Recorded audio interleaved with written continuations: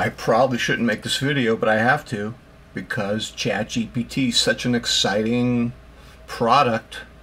So my students at my college, we've been using ChatGPT for the last 3 years. And it's so fun if you and your students are using it together, you know, openly with transparency. And I have to talk about ChatGPT, the 4 modes, a survival guide. So here's how I want to start this presentation. There was this lumberjack. He was jacked, man. His name was Paul Bunyan. He was famous. He could chop down trees.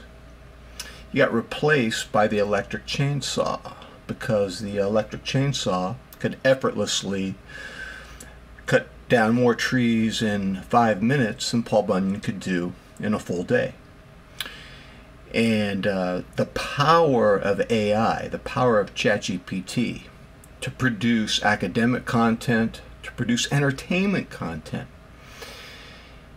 it's so exponential in its growth that there are predictions that people who have my type of job will be sent early to retirement. I mean, according to the speculation, I could be in a condo in Miami, retired, you know, driving around in one of those pastel golf carts and doing aerobics in the swim pool, the heated pool out by Miami. Hasn't happened yet.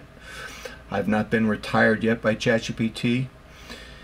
ChatGPT is not going away. The toothpaste is out of the tube. We're not putting it back in the tube. We have to learn how to use it responsibly. And I'm not even here to say anything bad about it, actually. I find it fascinating, which I'll go into. But if you're a student, it can be so seductive. It could be like a magic wand. Oh, all my problems, you know, have been solved with ChatGPT. So I just want to go over the 4 modes that my students and I have been interrogating in the last 2 or 3 years. And some of the modes you want to stay away from. Let's talk about the first mode. I call this blank slate mode. This is for those of you who have real struggles with your time management. Your time management's awful. You're on your smartphone all the time and you have an essay due. It's due the next day. You got nothing. You haven't done any. You didn't read the assignment. You didn't read any of the related essays. You didn't read the text. You didn't read the short story. You didn't think about it. You didn't do pre-writing. You didn't brainstorm. You didn't come up with a thesis. You did nothing. Well, you did one thing. You went on the syllabus and you copy and pasted the professor's essay writing prompt. You put it in the ChatGPT box and you told it to write you an essay, and then you press the enter button. And that's called blank slate mode. That mode, oh man, where can I begin? Okay, spoiler alert, that mode is the use of ChatGPT that we call in discussions of academic honesty plagiarism. But it's worse than that. It's not only plagiarism, the essays are awful and they're obviously stolen. What happens when you do the blank slate mode, first of all, it's lame because you went to a takeout restaurant and then you told people that you made the food from scratch. So it's just lame from that point of view. But it's worse than that. When you use blank slate mode, ChatGPT is not an effective writer. It will use stock phrases and cliches over and over again. And so in my 4 classes that I teach, let's say 20 students do blank slate mode. Their essays will all have the same the same stock phrases, you know, as we delve into the complex interplay of. Delve into the complex interplay of, I've seen over 100 times in my essays, and I know it's ChatGPT. Now we have software that catches that, so it's just awful. The essays are awful. You know what's crazy about those blank slate essays? I don't even have to put them in the ChatGPT checker. I already know that they were done in blank slate mode. So That's plagiarism, but that's one mode. Let's go into another mode. This mode's interesting. Here, I'm going to call it pedicure mode. A pedicure. You know, here's what you did. You went through the writing process. You read the assignments. You read the main essay or the main story, or if it was a small book, because who assigns big books these days? And you went through the pre-writing, the brainstorming, came up with your own thesis. You wrote the text. You wrote your own signal phrases and in-text citations. And you analyzed your own quotes and paraphrases and summaries. Here's where ChatGPT does really great work. It's a better rewriter than it is a blank slate writer. Here, let's say you copy and pasted your entire essay that you wrote in your own words, and then you write in the box, the ChatGPT box, rewrite the above document, correcting for grammar errors, sentence structure errors, and produce in a academic tone suitable for a college essay. That's a pedicure. Everyone does that. Even if you're not using ChatGPT, Grammarly can do a lot of stuff like that. Grammarly will elevate your style a little bit, and it will fix the grammar and the sentence structure. That's like a pedicure or a manicure, just a little light makeover. While colleges and universities have no universal policy for ChatGPT and plagiarism in this, it's pretty safe. It's a pretty safe mode. I suspect that a lot of professors would want to see your original draft, and they'd want to see your ChatGPT pedicure draft. That's a very possible scenario, so be prepared to do that. But I don't think there are any ethical problems using ChatGPT that way. I think it's going to be used that way in academics and business for years to come. And I think that's a pretty safe mode, the pedicure mode. Now we get into something fascinating. I call this Incredible Hulk mode.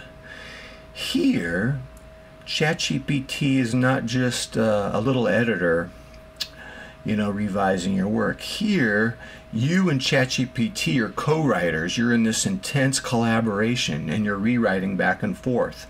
And you're taking your scrawny little prose, and you're using ChatGPT to Hulk it up. You're morphing it into the Incredible Hulk. I call this Incredible Hulk mode. In this mode, sometimes ChatGPT will make references to ancient Greek mythology or you know, ancient philosophy, things you might not even know about, and then you sound like this erudite professor. And now it gets more questionable. What, you gave out a hulked out essay? You know, it's like a bodybuilding contest. It was supposed to be the natural Mr. America, and you know, some people were juiced, man. Some people were so juiced on tons of PEDs. I don't know. You know what I should have called this mode? Not incredible. I should have called this Liver King mode, because Liver King claimed to be natural, ancestral living. He's sort of the ChatGPT bod of the modern age. Liver King, don't do that. So, man, Hulk mode, here's the thing about Hulk mode. I'm not even against it if you're having a transparent dialogue with your professor about how you're using it. I don't even know if it's the best thing for you in an academic college essay.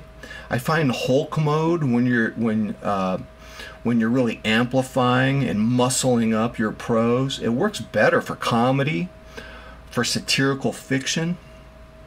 So I don't even know if it's effective in the classroom, but I just want to let you know, of all the modes that we discussed, that's the one I'm most fascinated by, because I've used it in that mode for, I've taken like family trips that were just, okay, let me give you an example.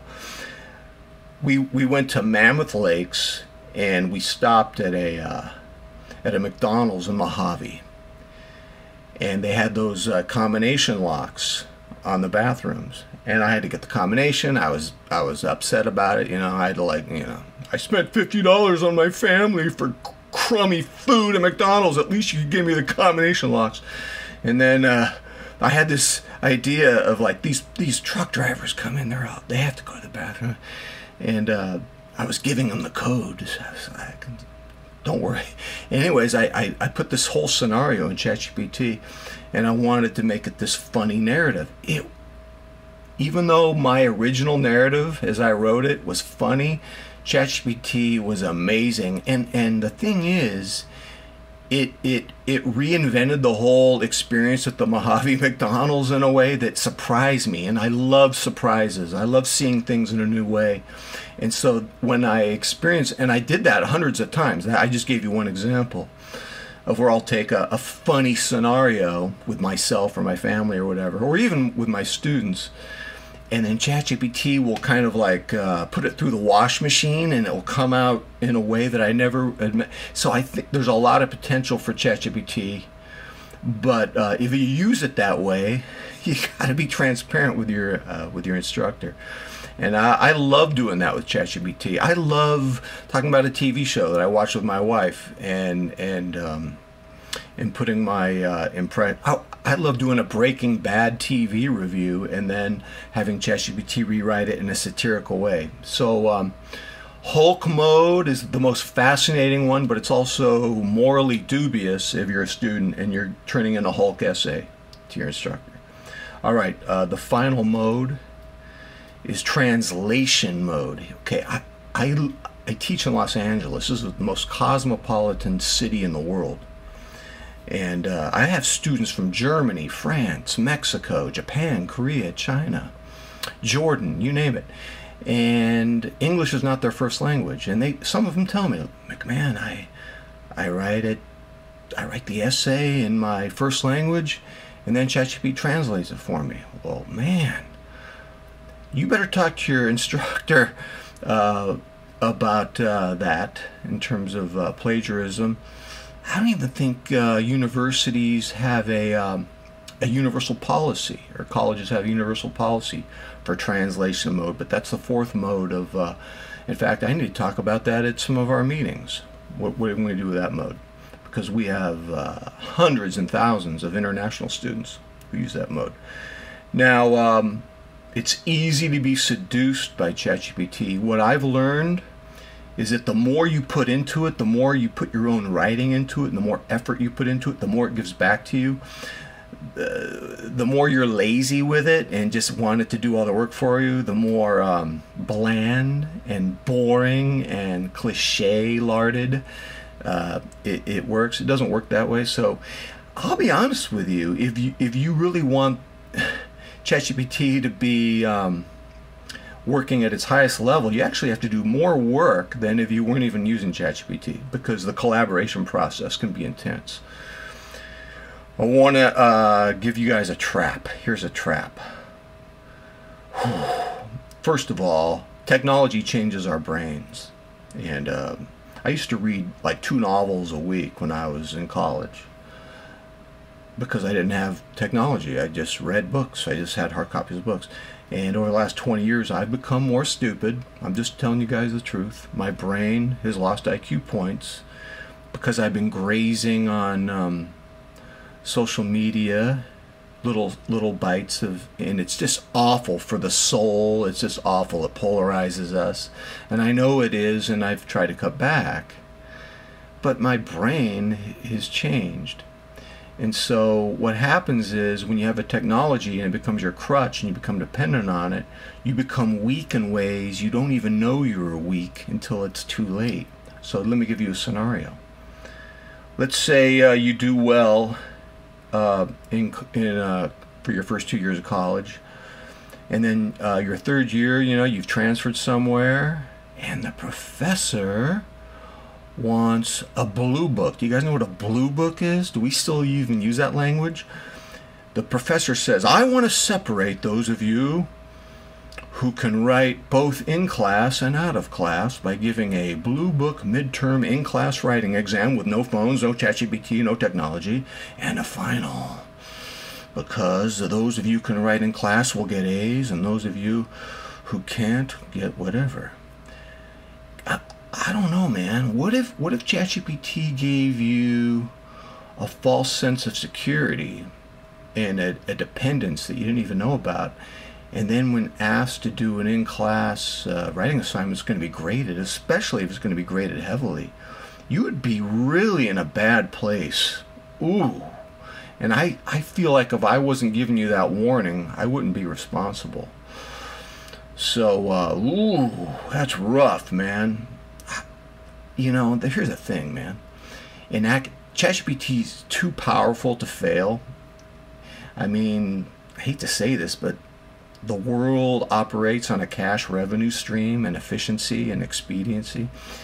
And so ChatGPT is not going to go away. It's going to become part of our lives, you know. Imagine you're a district manager at Banana Republic, and you got to write memos to your employees. You're going to spend 2 hours writing these memos. You're going to have ChatGPT help you do it in 5 minutes, because saving almost 2 hours is money, man. So it's not going to go away.